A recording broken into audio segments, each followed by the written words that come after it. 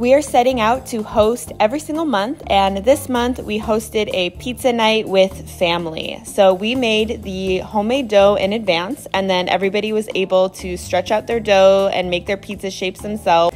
And we had tons of toppings for folks to choose from.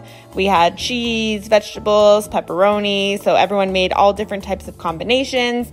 And then we cooked the pizza in our outdoor pizza oven, and it was really fun. There were so many different pizzas, and people were trading slices so we could try each other's combinations.